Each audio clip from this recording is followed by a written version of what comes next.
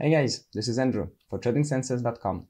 So I've been working as a professional trader for the past 6 years in Hong Kong, actually on the option market. And I've just started to make some YouTube videos because I want to show you guys how pro traders are actually working, what kind of tools and techniques we use, how we read the data, how we analyze this data, and how we set up our trades. So if you want to know about all this stuff and basically how to make money on the market, you guys are in the right place. So in today's video, I want to show you something amazing. I want to show you something that you cannot find on any other channel because most people don't really understand what they're talking about. And I'm talking about here the short interest on Gamestop. And I want to show you guys how to find it yourself and how to understand what kind of impact it's going to have on the market. Let's get into it.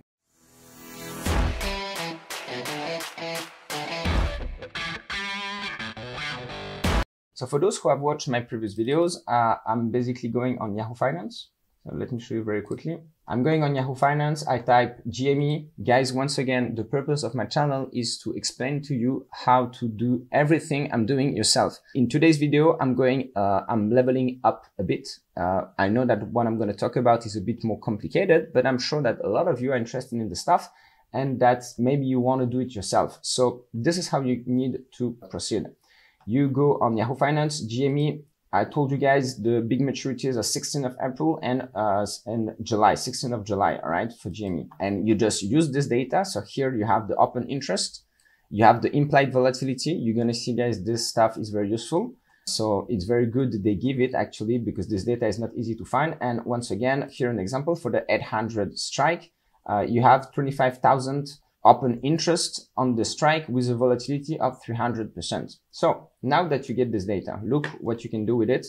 We are going here to compute the synthetic short interest together. So I just, copy paste this data. I get it here. So here is my open interest.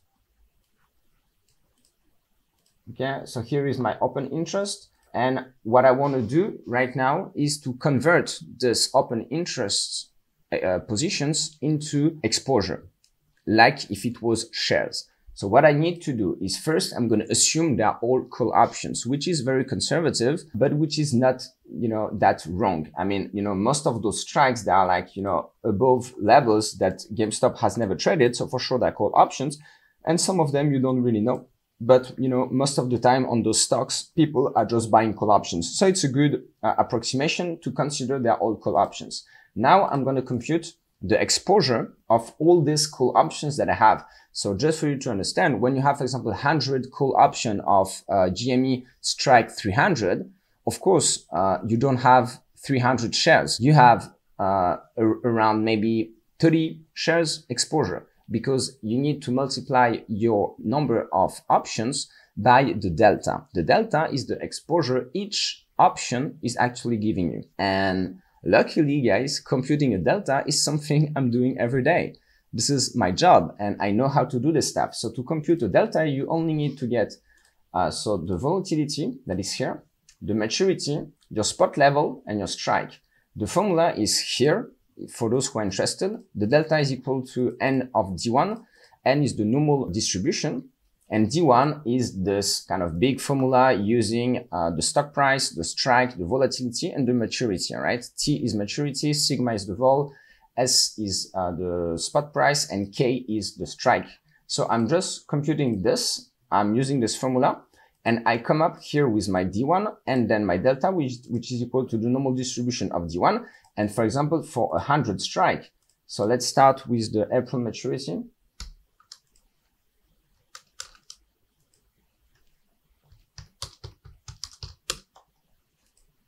So for example, for the 800 strike, the delta is 95% because you are very deep in the money. If we take, for example, a 200 strike, we are like, at the money.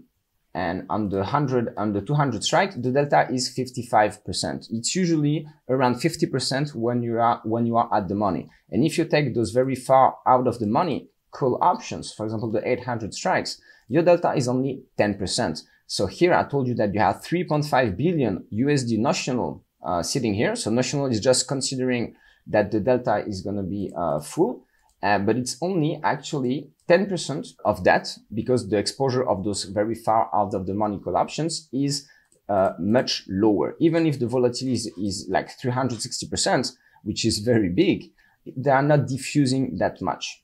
So now what I do is that then I consider that the short, synthetic short, which is actually the positions, the exposure that all the professionals that are selling those call options are having on their books, so market makers and hedge funds, the exposure is equal to delta times the notional. And here you can see that only on the April maturity, I sum it up, all right? I sum everything here and I have the total synthetic short on this maturity due to those call options. So then I just divide this by the market cap of GameStop, which is 10 billion US dollar around, and I come up with the synthetic short on the April maturity, which is around 9%. Now, guys, this is becoming very interesting, and you heard of this everywhere. I talked of this, but for the first time, I'm pretty sure you're going to understand what is really a gamma squeeze. So stay with me. Here we have 10% because the spot is at 190. Now, what is going to happen if actually the spot price is going higher? Those very out of the money call options are going to be much more in the money. So basically their exposure, their delta is going to grow. All right. This is what we call a gamma. So let me show you an example. If I put GameStop at 250, the delta of the 800 strike is not 9% anymore. It's now 16%. All right. Still using the same formula. It's 16%. And so the total short interest on the April maturity is not 900 million, is now 1.38 billion USD. So it's 14%. And I can do this everywhere. So if GameStop goes to 300, it's becoming 17%. And if it goes to 500, 28%, guys, is growing. And if it goes to 800, it's 35%. All right. So you just saw that if GameStop starts to go higher, the synthetic short is growing naturally, which means that those market makers and hedge funds, either they're leaving their short interest, so they need to borrow shares to stay short, but this is not what they do. They're going to delta hedge the position. So they're going to basically buy around 20%, around 25% of the market cap if the spot goes higher. So it's huge, guys. Now, let me do this on the July maturity. I told you the two big maturities on GameStop are April and July. Okay, so 16th of July. And now, so we are still at 190, guys. And so the synthetic short on the July maturity is doing the same thing, guys. I'm doing exactly the same calculations, and I have 1.5 billion USD short interest on this maturity. So first we have our first answer. What is the total synthetic short on the market? It's 16 plus 9 because on the April maturity you had 9% of synthetic short when GameStop is at this level. So it's 25%. And I told you guys that I was conservative here. So it's actually a bit less than this, maybe 15, 20%, something like this. But now if the spot goes higher, as I showed you before, for the April maturity, we go to 35%. And for this July maturity, we go to 20%. So the first thing you can notice is that there is less gamma, all right? You can see that the difference for a move of 300% on GameStop is only 4% here when it was 25% for April. So that's why when the maturity is getting closer, the gamma is increasing and a gamma squeeze is more likely to happen because, you know, what you are looking for, guys, is big moves in this synthetic short. If the synthetic short is moving a lot, it means that you're going to see a lot of buying flows in the market to actually hedge the books of those professionals that are selling those call options, which are market makers and hedge funds. So here we have a second information is that if the spot goes at 800 or close to that, let's say 700. So you're going to have here 20% and we saw 35% on the April maturity. I'm not taking the small maturities, but we can guess that there is more and we've been conservative. So let's say our figures are correct. So basically you have 55% of synthetic short if the spot goes higher.